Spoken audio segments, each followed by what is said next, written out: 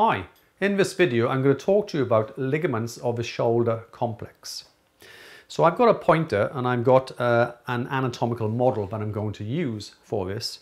Now not all the ligaments are located here, but I will mention some that you cannot see. Okay, but I'll go through the ones that are very visible on this skeleton. So we'll start with them. So I think we'll start on the anterior surface of the shoulder. So this is naturally the right shoulder here. A very common area is the superior part. Okay, so if you're looking at the anterior, just go slightly above, and most of us know that this is the acromioclavicular joint. So this is known as the acromioclavicular ligament, okay, along here.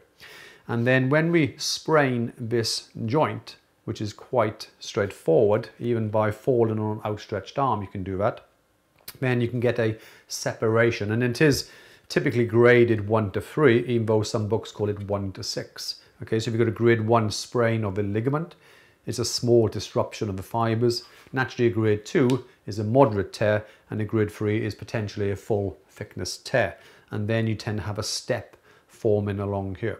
So it's very obvious if you were to palpate the AC joint and you've damaged that ligament. If you go inferior from the acromion and come down, so this beak-like is the coracoid process. So this is the coracoid, and then this is the acromion. So if you put the words together and call them the coracohumeral ligament along here, okay? And that's one of the strongest ligaments we have within the shoulder complex. Now, staying with the coracoid process, if you go from the coracoid to the clavicular, then this is known as the coracoclavicular ligament, or ligaments, because it's split into 2 fibers. This one is known as the trapezoid, and it attaches to the trapezoid tubercle just underneath here. And then this is the conoid, yeah, so it comes underneath that one. So we've got the trapezoid and the conoid ligaments along here. So then they will attach to that area.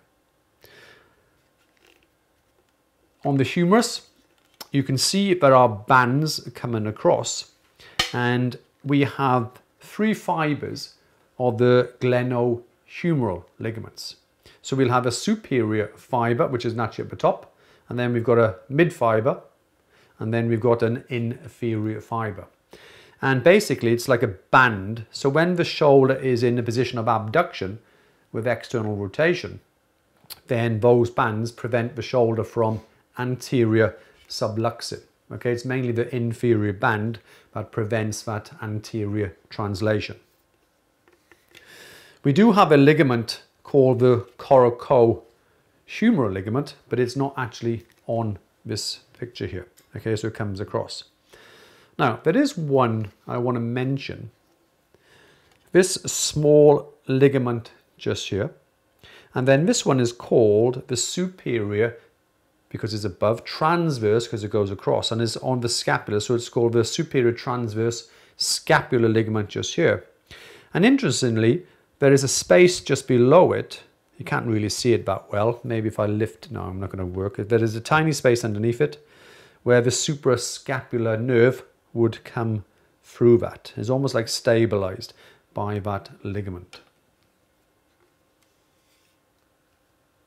We have the joint capsule, which is part of the stability structure, and ligaments are known as extracapsular structures.